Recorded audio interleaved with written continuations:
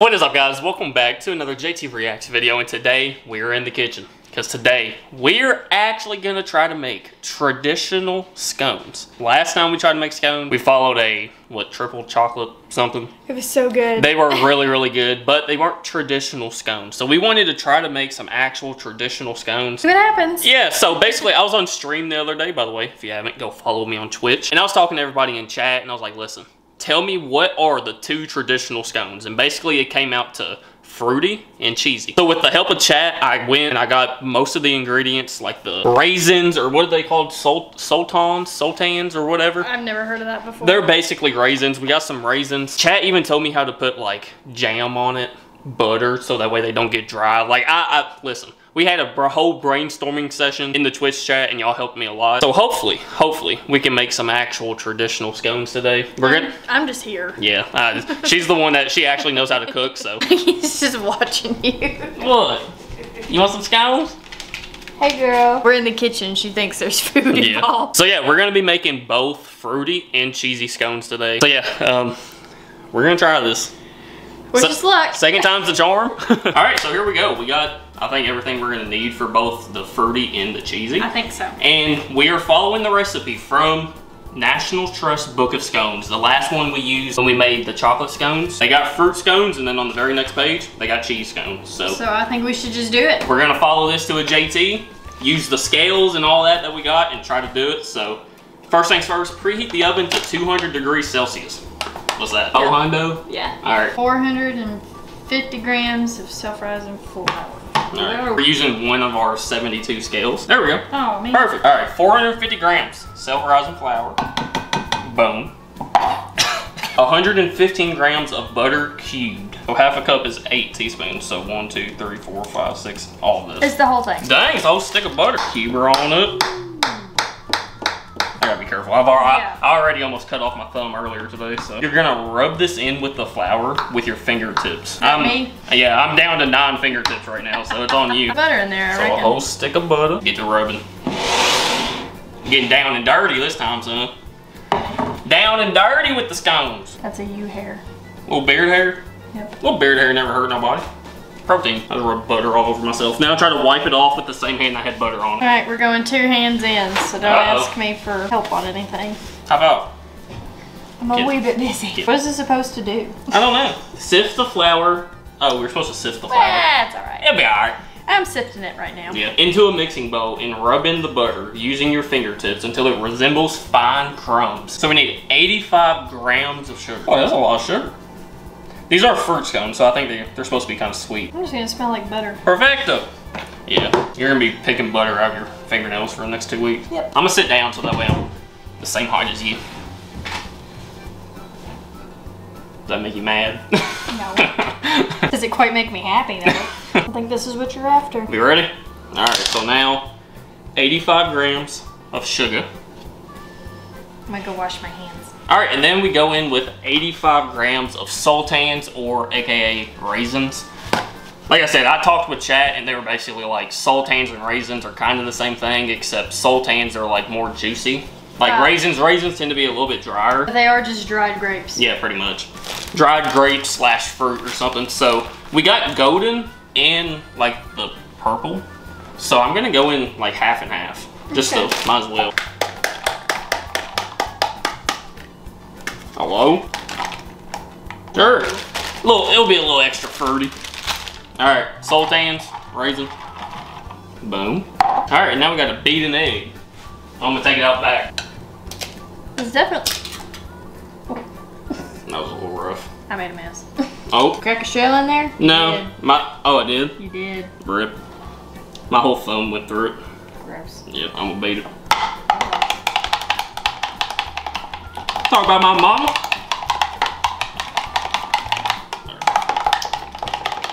You okay? No.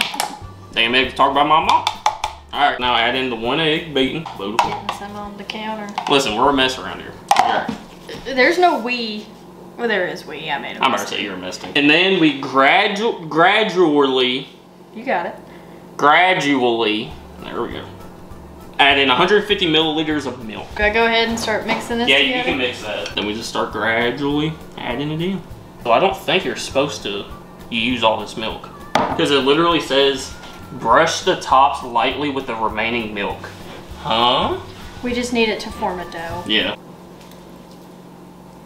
Ooh. Sounds moist. I hate that word. Alright. Boom. Alright, we're going to the counter. Kneading time. For me. Oh, Jesus. Rip. JT. It's all in my crotch. Sultanes in your toes. Ooh. Ooh. Look like you peeled your skin off. Dang, look at that. That look good. Let's just bake it like that. Just make one big ass one. Look at that. That's a scone right there, son. I did that. I want to just. Oh! Dang! Sucker is thick. All right. You gotta Flour on her. grease your pan as well. Yeah, this is working a lot better. Roll out to about 2 to 3 centimeters, 2 fingers thick. Like my fingers or your fingers? Probably mine. Yeah. I got big fingers. I'd say that's about where you want it. About like that? We're using the red one. It's kind of like a biscuit size. Here's our lightly greased pan. Ooh, it tooted. Looky there, party. Absolutely beautiful. Look at me baking. I know. You're welcome. I got you to this point. Yep. I'm not a big raisin guy, but I think these are gonna be good. I was talking with chat and they said when you get them out, you put butter on top and then you put strawberry jam. Yeah, they said butter first, then jam. Okay. Apparently, like the butter helps keep it moist so they don't get all dry. And you basically want to eat them like pronto, like as soon as they come out. Boom. That's 8 of them. 8 fruity scones, son, on the pan. And now it says to lightly brush the top with the remaining milk. Are we gonna do that? Do we have a brush thingy? I don't know if we do or don't. Because I mean, there is a little bit of milk left, so. Oh yeah, we do have one. Looky there. I didn't even know we had this. Lightly is one swipe. Oh. I'm doing it, alright? They'll be milky. I don't think that's the goal. I don't think so. I don't know why we're brushing it with milk, but that's what she says. Alright. They look good though. Here we go. Round number 1. Fruity scones. How long? 10 to 15 minutes. Timer set. Now I guess let's clean, reset. Yeah, I'm a mess. Oh. Well, let's reset and then Try it again. start making some cheesy ones. Alright, here we go. Take 2. This time, cheesy scones. So, you ready to get in there with your fingertips again? Yep. So it's basically the same thing. 450 grams of self-rising flour, cubed butter, mix it in until it resembles fine crumbs, then add in some cheese with it, mix that in. Salt and pepper? Yep, salt and pepper. Yeah, basically the same thing. Then add in the egg, gradually add in milk. While she's doing that, I'm gonna start grating some cheese. We actually got some cheddar cheese here. I'm gonna use the big cup. I'm gonna use the big measuring cup. Did you just eat the cheese? That's some good ass cheese too. Oh yeah, done. Alright. Alright, look at that. Wow. Dude, this is so much funner than just buying shredded cheese. Look at that beautiful tower of cheese. There's a beautiful mess on my counter. It's like we're on a cooking show. I guess technically we kind of are. This is the quietest cooking show I've ever been I know, in. we just sat here for like 2 minutes just in pure quietness. So we're gonna add in some of the cheese, but then this book says to leave some to the side to sprinkle on top, so it has cheese on top. I noticed from your last run, these had to be way smaller. Oh really? Yeah, because that's what took so long for me to get them together. You got an eggshell on the actual thing. What? It's right there. Where? Right there. Oh. Hey, at least I missed the actual batter. Oh yeah, fruity scones are coming out. Shoot! Those look pretty good. What do you think? I think you need to put some butter on them. Oh yeah, true. Hit it with some spray butter. I'm kidding, I'm kidding. All right, tops are buttered. Now I think we don't add the jam until we're about to eat them. Time to add some cheese, huh? Oh yeah. Dude, this stuff's gonna be cheesy. I'm here for it. You may want to turn your hat backwards on this one. Get in go mode. Time to get served. No, forget the spoon. I'm getting down and dirty too. Should I? I just did some really nasty stuff with my hands before this video. You did wash them though. I've washed them like 3 times. I'll stick with the spoon. We went fishing, catfishing. And I was touching like dead bluegills and stuff, so. You're doing great. Thanks. Took a really deep breath and then didn't let it out, so I was scared I was messing up. If you guys ever cook with JT in the kitchen, be prepared to walk behind him cleaning up some stuff. He does his best. Hey, I get the food made, dang. That is true. Quit eating the cheese. Why? I don't need it anymore. God dang it. I just cleaned my hands. Listen, this is dirty business we're in, alright? Oh yeah. Oh yeah. Stop. Some of the stuff you didn't mix together at all. And for the cheesy ones, we're actually leveled up the cutter. So we're going a little bit bigger for the cheesy one. This is our dough. Oh yeah. Dude, I think one time we should just throw the whole thing in there. Just make one big old scone. At that point, it's actually gonna be a stone. Not even a scone. Just a big ass stone. You go right ahead. You got it. Start rolling. Alright, time to cut them. Cheesy scones. Alright, my hands are clean. For now. Man, this turned out so good. I know. They look really good. They look great. I'm excited. Here we go. First run. Cheesy scones going in. Woo! Alexa, set timer for 10 minutes. 10 minutes, starting now. I'm glad she understands my country bumpkin. Alright, clean up again. Yay! Let's just put Maggie on the counter. She can just look everything up. Well, you know, she wouldn't be opposed. Alright, here we go. Cheesy scones. They fluffy. Yeah, they were. We put them in there for like a minute and then realized we didn't put the cheese on top, so we ended up putting it on there. And there we go. Dude, those look really good. I think the cheese ones are definitely going to be your favorite. Yeah. Also, the shredded cheese wasn't shredding. It was just like a clump, so that's why it looks like that. Yeah, they were lumping together. Those look good. Alright. Tell me when. Yep. I can't wait to crack this open. Alright, pop the top. So this is my favorite thing about jellies and jams. Ooh! Hang on. Ooh, did you That's smell nice. that though? Not bad. Mm-hmm. Not bad. Let's spread some more butter on one of these. Or on two of these. So chat told me, whenever you do the fruit scones, put butter on it first, and then jam or jelly or whatever. Fruity scone, butter, and strawberry. Is that what it is? Yeah, strawberry, simply fruit. That smells really good. Okay, you ready? There we go. Fruity scones. The jam is definitely the move. That is so good. The raisin ain't bad. I'd eat the rest of those. Yeah. Dude, wow. That's so good. That is actually really, really good. Okay, yeah, these make the chocolate ones look like nothing. These are so dang good. Wow. I can't even talk right now. No. That is so good. That's really good. Wow. Yeah, 10 out of 10. 10? 10 out of 10. These are so Low good. key. I'm going 9. I'm going 9.5. 9.5. These are super, super good. But I think the cheese ones are going to be even better. So I'm saving my 10 for those. At least maybe. Maybe. If these are bad or worse than these, I'll bump this up to 10. But for now, 9.5. That is so good. The jam. Takes it over the edge. Oh my goodness. That is so good. Definitely need some tea to wash it down. Oh, for sure. Definitely. Like, they're not super dry, but they are pretty dry. So It's just like a biscuit to me. Yeah, yeah. So if we had some tea to wash it down with, yeah.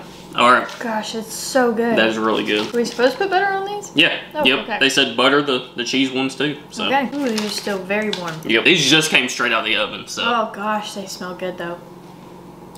They just smell like cheese. Oh my goodness. Okay. Cheers. Cheesy scones.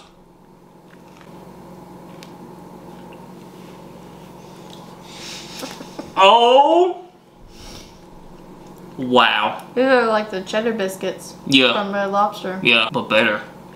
Because we made them. Oh my goodness. Oh my goodness. I'm glad I saved that 10 out of 10. Because this right here ain't even getting 10 out of 10. 11 out of 10. I can give two 10 out of 10s. Yeah. Both of them are a 10 out of 10. Wow. That is so good. Oh my gosh. That is so stinking good. Wow. Like, I can't even describe it. But it's fluffy. And it's warm. Flaky. Mmm. Buttery. Cheesy. Uh-huh. You have to eat it as soon as it comes out of the oven. Uh-huh. The fruit one sat for a bit while we were cooking these. They're still really But good. they were still really good. But when they're warm like this, Man. oh my goodness. We gotta go buy more flour. Yeah. Y'all are gonna have to excuse me. I need some time with this. I think I could body like 40 of these.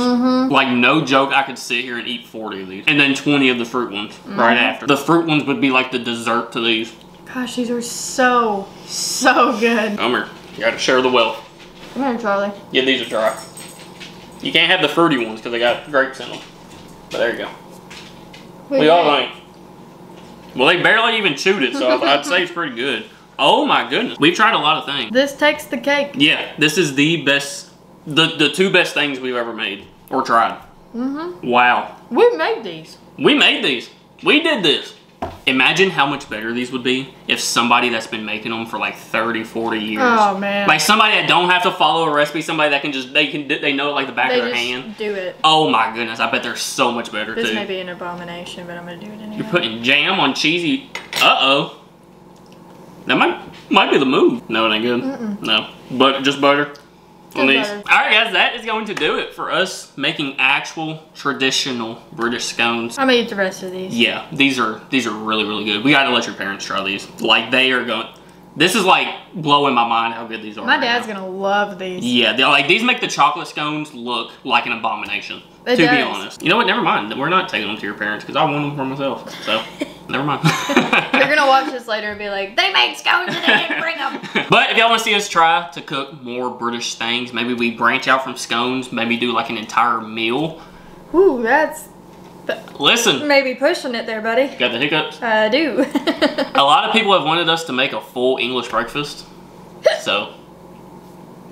I ate that too fast. Yes, you did. Y'all let us know what y'all want to see us try to make next down in the comments. But if you are new to the channel, hit that subscribe button. Drop a like if you want to see us make some more British meals, food, snacks, stuff like that. I appreciate you guys so much. Make sure to go out today. Spread love, spread kindness. Do something nice on my day. I love you guys so much. I really do. JT. And Anna. We out.